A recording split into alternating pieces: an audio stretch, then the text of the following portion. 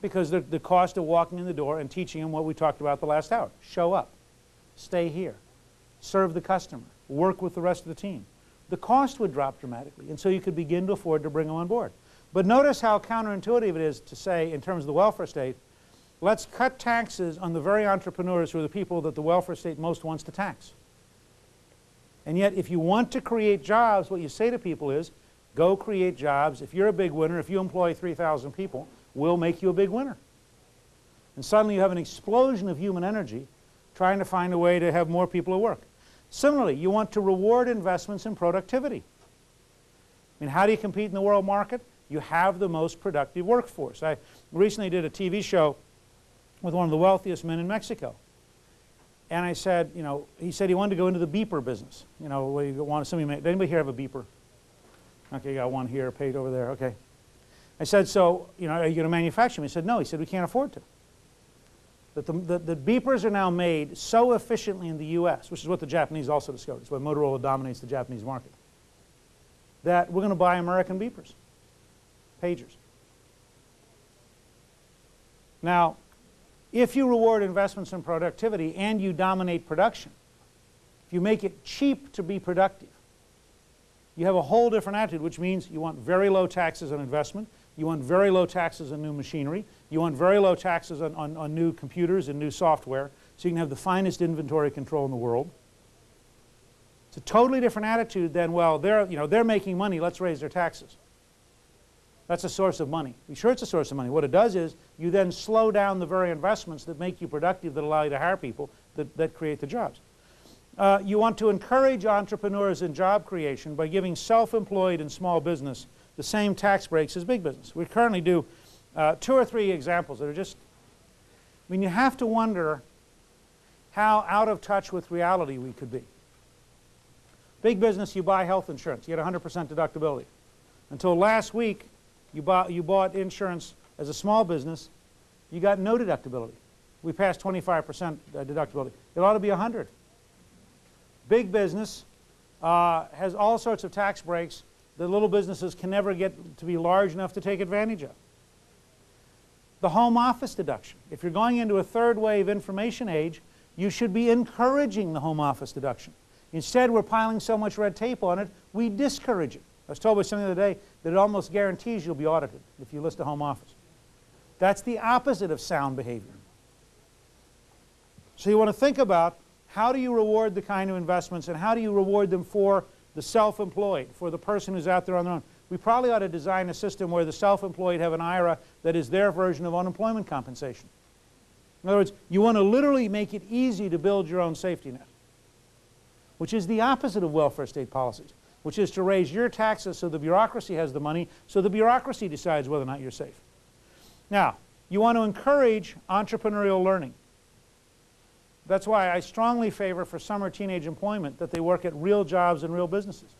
I mean, if my choice is to give the money to the city recreation program to have them come and play basketball, or to give the same money in vouchers to small businesses to hire them to do real work, I want them as teenagers learning to do real work.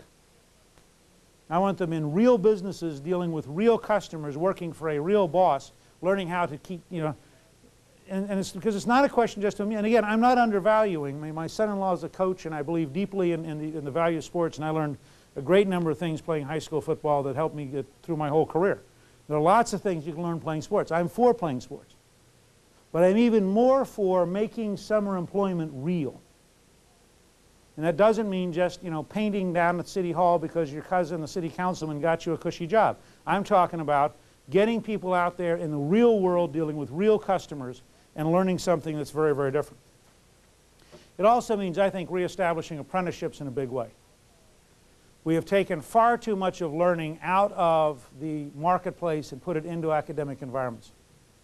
There are a tremendous number of things you learn best by being an apprentice because they're too complicated. They're too much a matter of judgment to learn them in a classroom. The classroom breaks things down, it makes it artificial, it makes it too easy for one thing. It makes it too slow. And people like Michelangelo were apprentices. I mean, he became a great sculptor and great artist because he was apprenticed to one of the great artists of his time. Benjamin Franklin was an apprentice. And there's a great virtue, I think, to rebonding entrepreneurs to the young by having apprenticeships that may start as early as 16 or 17.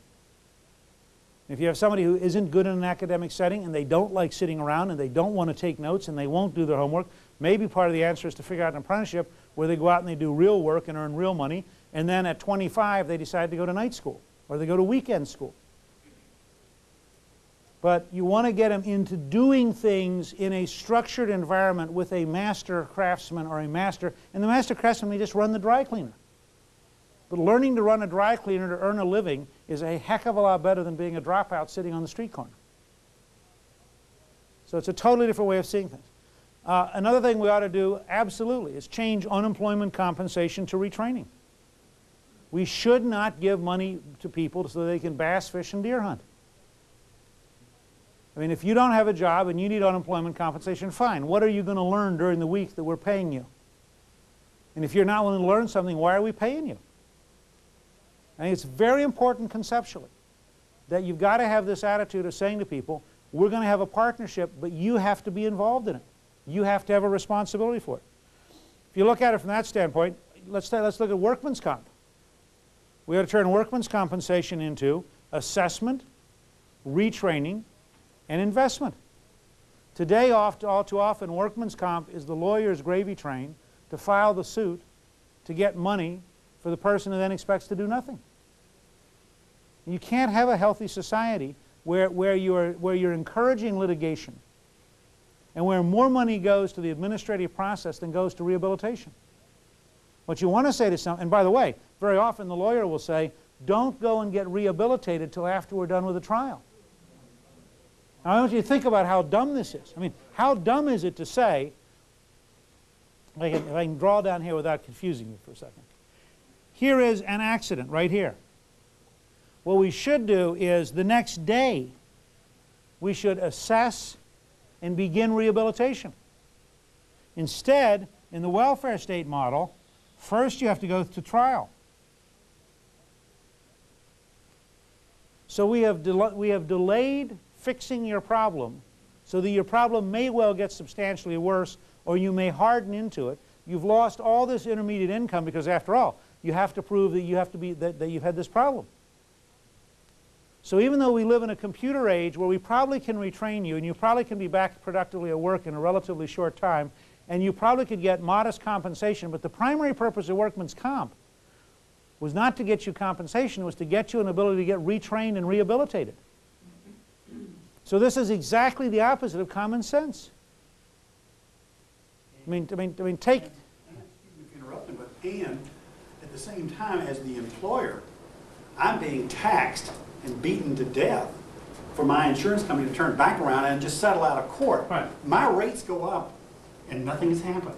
We're still waiting to go to trial. What you should have is immediate rehabilitation. Now, rehabilitation means you pay the doctor, you pay the therapist, you might buy a computer, or you might buy whatever equipment they need. Those dollars today go to the bureaucrat and the lawyer.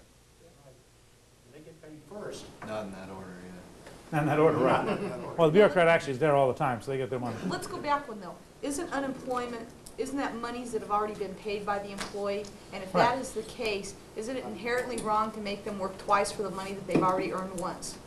No. Because we compel you to pay a tax collectively. It's not money you personally. We compel people to pay a tax collectively into an insurance fund for unemployment. And my point to you is, if the goal of that fund is to help you get employment, I mean, it's not called the vacation fund. Right. No, I understand that, but by the same token, if you've paid into unemployment all your life and you find yourself unemployed and you're going to go bass fishing for 3 months, collect your unemployment before you come back into it. You didn't pay it. And everybody around you paid it. Why should we as a society, I mean, look, if you want us to set up a bass fishing fund, I'm not against bass fishing. I mean, Dick Armey is a close friend of mine, fishes all the time. I'm not personally into bass fishing, but I'm not against it. But we don't have a bass fishing fund. Right. I understand that. We have an unemployment company. Let me tell you how I got to this. At Villa Rica High School about 8, 9 years ago, I went to a graduation. A man walked up to me after graduation, and he said, my daughter graduated tonight. I'm glad you're here. He said, I worked at the General Motors plant at Lakewood.